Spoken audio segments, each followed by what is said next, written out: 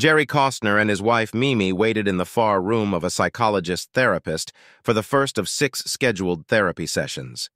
The therapy was ordered by a judge in their divorce case. They didn't look at each other or talk. The young receptionist was used to such cold wars.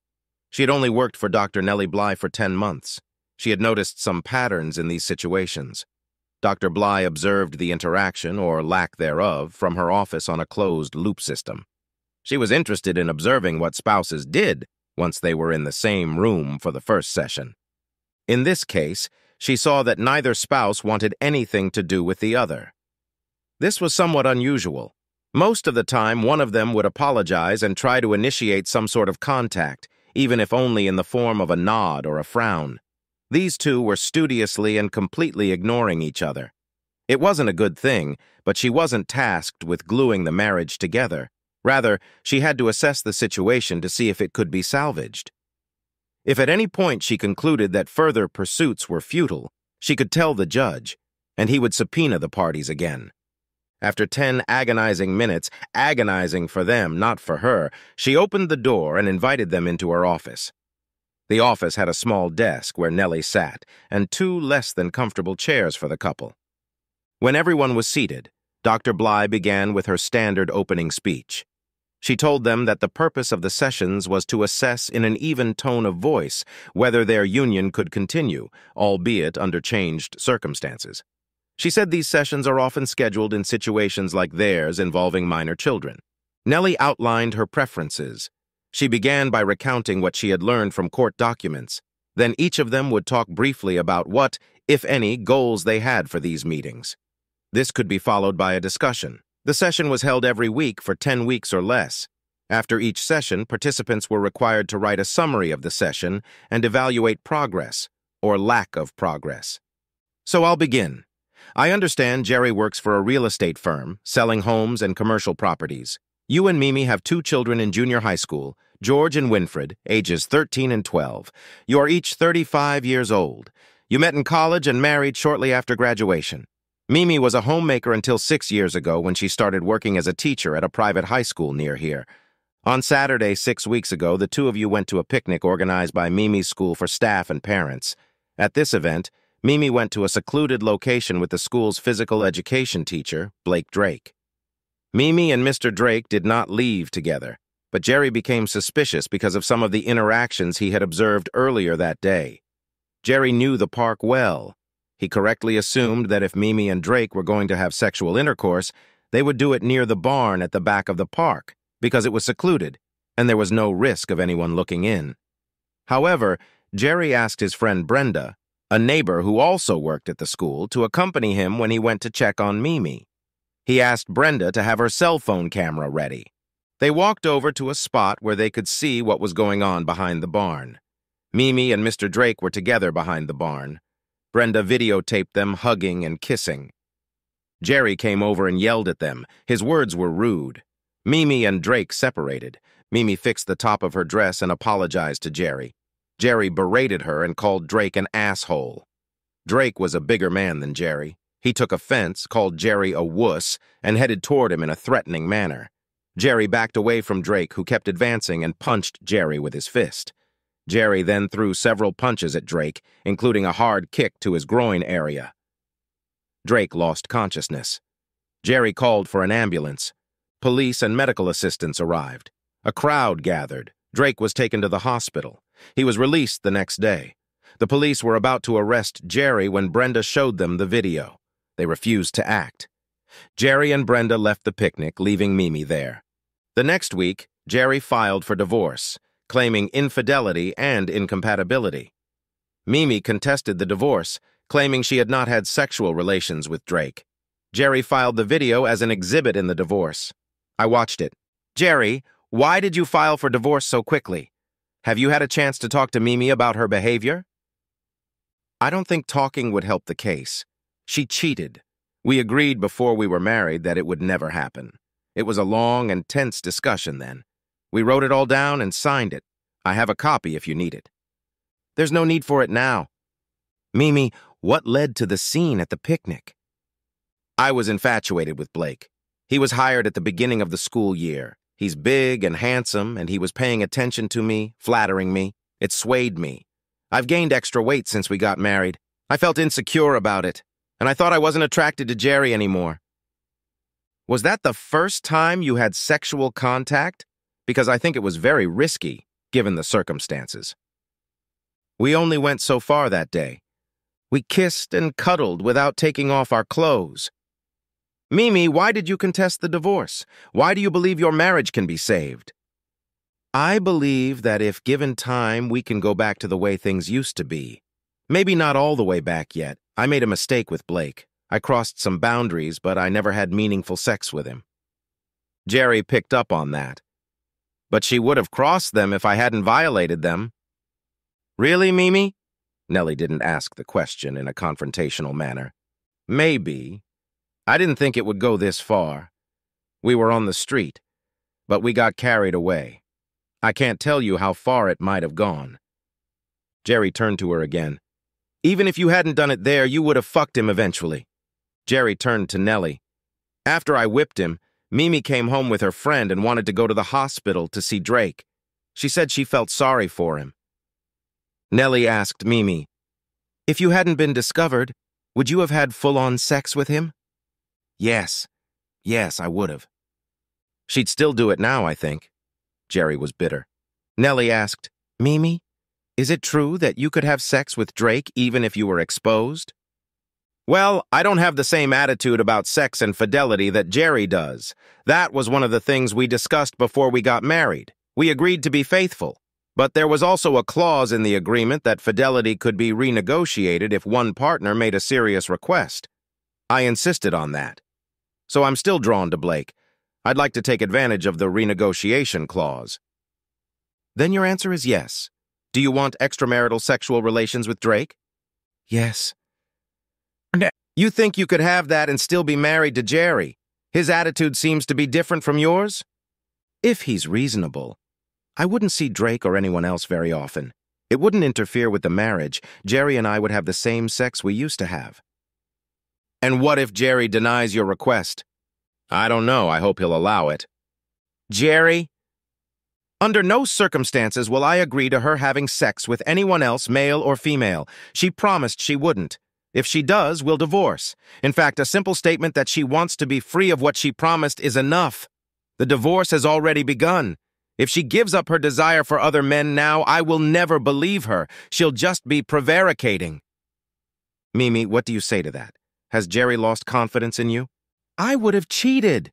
I wanted something that I knew would hurt Jerry. I didn't want to hurt Jerry, so I didn't tell him. Well, he caught me. Now I'm telling him. Nellie asked, is that a take-it-or-leave-it proposition? Yes. Well, maybe it is. I'm confused. I feel like I'm being reasonable and he's not. I love him, but if he loved me, he wouldn't waste a few days on someone else.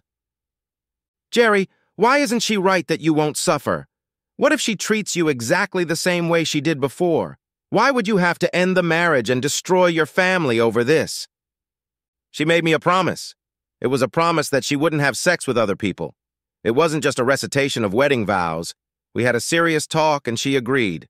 She knew it was important to me. That was the deciding factor. If she hadn't agreed, we wouldn't have gotten married at all. It's important because I want to live with a wife who puts me before other men. If she's sneaking around and sleeping with other guys, then she's doing it because she feels better in bed with them. I just can't stand the thought that she would have an intimate relationship with another man, especially with a weak asshole like Drake. A weak asshole. Mimi, do you want other guys because you believe they'll be better in bed? Yes. Maybe not for a long time, but as a new experience, yes. Jerry said, that's it. What if I meet a woman who I think will give me better sex than Mimi? Will I be able to fuck her just because I want to? Nellie turned to Mimi. You want an open marriage, where he can date other women and have sex with them? I don't understand why he needs another when he can have me whenever he wants. So why is it okay for you but not for him? Guys can't get turned on, but women can have multiple partners. Oh, that's stupid. You're making me look stupid. He can sleep with whoever he wants. Jerry, do you want an open marriage? No, I want a faithful wife. I don't have one. I'll get rid of her and try to find another one." "What about the kids?" asked Mimi. "They'll be hurt." "You're the one hurting them. I'm not. You want another man for the thrill of it. That's what's ruining the family, not me." Nellie waved her hand soothingly. "It looks like we've reached an impasse. Mimi, what do you hope for as a result of this counseling?" "I want my life back, and I want some freedom." "Jerry, I want a divorce. I want my children with me. I don't need her. She's gone." Nellie said, "I think we now have a full understanding of the situation. I would like each of you to write to me with your ideas of what might save the situation. I think you are both worried about your children and their reactions." The couple left the office. Jerry, seeing that Mimi had pressed the elevator button, took the stairs, but they still lived in the same house. Jerry moved his things to the basement where the bathroom and shower were. There he had a cot and a TV. Mimi lived in the master bedroom and the kids had their own rooms. They knew about the discord. How could they miss it? But it had been going on for a few weeks now, and they had gotten used to the new routine. At the next session, a week after the first, Nellie asked each of them to read out their written suggestions for what might save the situation. Mimi wrote that if Jerry agreed to allow her to date once a month, they could resume their marriage. She stated that sex dates once a month would not affect Jerry's privileges as her husband in any way. She would still perform the same household duties, including cooking. As far as Jerry could tell, the marriage wouldn't change a bit. She had agreed that her liaisons would be very discreet so that none of their friends would find out about her antics. "Jerry? No way." Jerry's statement simply said that after his wife suggested that she should be able to break her promise and demonstrated that she would prank and lie, he saw no way to save the marriage.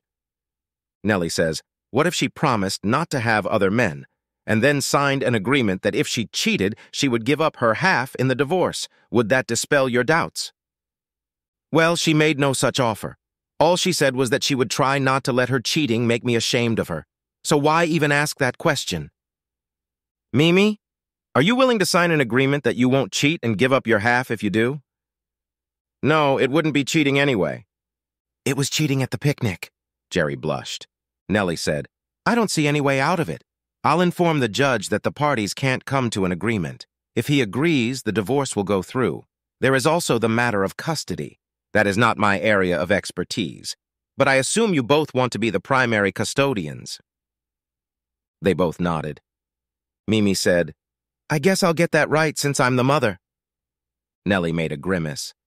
"Perhaps, but Mimi, it seems that your insistence on having sex outside of marriage is the reason for the divorce. The judge probably won't like that." Jerry watched this exchange of opinions. He was interested in Mimi's reaction. "My attorney said the mother usually gets primary custody and can stay in the house." "Have you told her you're going to insist on having sex outside of marriage?" "No, not yet. Here's the thing. Please let her know that and see what she says back. That is, if losing primary custody will change the way you feel about it. We can come back next week." At the next meeting, Mimi was cheered up. She talked to her attorney about getting a hall pass. The lawyer showed no enthusiasm. Nellie asked, "Mimi, what's your news on custody, given your position on adultery?" "Not very good news. I may not get custody. I may have to pay child support. It was uncertain. If I didn't get custody, I'd be out of the house." "So, are you ready to give up your need for extramarital sex?" "Yes, I am ready to resume my marriage as it was and not seek other partners." "Jerry, would you be willing to do that?" Jerry thought for a moment. "I love Mimi and think she is a good mother, but I don't believe what she says about fidelity. If she will sign the agreement you mentioned, I might give it a try." "I don't want any agreement. I don't believe we need one. Except for that one time, we don't need one. And that wasn't real sex." Jerry said, "It seemed real to me." Nellie asked Mimi, "Do you understand why Jerry might want to make an agreement?" "I understand, but it makes me feel like he sees me as a total slut." "But Mimi, you repeatedly told Jerry and me that you wanted sex outside the house." It wasn't until the lawyer questioned custody that you gave in. Without the agreement, Jerry would just go back to the way things were when you were fiddling with Blake. If you cheated and got caught, he'd be back to square one. Why should he put up with that? That's the thing. He can put some kind of tracker on my phone, monitor my car or something, but I'm not going to make an agreement. Jerry? She'll just try to get around the system. She wants other men, and that's what she'll try to accomplish. If there's no post-nup, there won't be a marriage. I don't think I'm being unreasonable. Remember, she said I'd never feel any different if she had another guy every now and then. He still doesn't believe in me. She turned to Jerry. Jerry, I'm sorry I fooled around behind your back, and I'm sorry for having those urges. I won't lie about it. In 6 years, our children will be off to college. I agree to be faithful for those 6 years. After that, all bets are off. Jerry was puzzled. 6 years. Did he believe her? You'll sign a prenup for 6 years? Yes. Bert, if you get me to sign, we'll have all the odds after 6 years. If you don't, we probably won't. I'll only give up the divorce if you sign. If you want to sign after the kids go to school, we have to agree on the division of property beforehand. Nellie sent the notes from the meeting to the lawyers. An agreement was reached. The agreement was for 6 years, or until their youngest child turned 18. It stated that if Mimi had sexual contact with a stranger, she would relinquish custody and take only $20,000 and her retirement account as compensation in the divorce. There was no property division clause after 6 years. Jerry went back upstairs. It had been 2 months since he had slept with his wife. Their first night together had started awkwardly. Neither of them knew how to approach it, but after a few tentative kisses, Jerry decided to fuck Mimi hard. For the next few months, Jerry slept with Mimi 4 or 5 times a week. She was enjoying all of this. She no longer loved Jerry as much as she used to, but she was completely satisfied with her marriage. Jerry, for his part, was no longer eager to make love to Mimi. Look where it got him. He began to think of her as a good whore. She really was a good whore. She always responded. Their kids complained that they were making too much noise. Mimi told them to get over it. The sex went on for all 6 years. Of course, it wasn't always as intense as it had been in the first few months after the divorce, but both Mimi and Jerry were always satisfied, more than satisfied. In those 6 years, Jerry had never once made sweet love to Mimi. He'd never felt like doing it. They had jobs and children. Jerry went to the gym and played tennis. Mimi sewed and loved to take long walks after class was over. She never once got lost, and neither did Jerry. But they weren't as close as they used to be. They used to have long discussions about books or politics. Now they had family life, sex, and work. Each of them was doing well in his own business. Jerry was a top salesman and was saving a little money. In light of a possible impending breakup, he had set aside a decent amount. Mimi worked as a full-time teacher at the school and earned just enough to support herself if necessary. She was also contemplating what might happen when Winifred left for school. They were both 41 years old. The day came when Winifred was sent to the state. Mimi and Jerry sadly saw her off. Mimi felt the loss especially keenly. Winnie graduated first in her class. She had a full academic scholarship. George, as a tennis player, received a half scholarship. He, too, attended a state university. When they dropped Winnie off, the 4 of them enjoyed dinner. Then everyone hugged each other, and Mimi and Jerry drove toward the house that had been their family hearth for 20 years. On the way, they hardly spoke at all. When they got home, it was past 11. They went straight upstairs, brushed their teeth, and changed into their night clothes. It was warm, and the night clothes consisted of boxers for Jerry and a short sleeveless cotton sleeping dress for Mimi. They settled into bed. At the same moment, they turned and looked at each other. Jerry said, "I love you, Mimi. Always have." Mimi wept and hugged him. "I love you too. No matter what happened before, I will always love you." They made sweet love. She loved it too.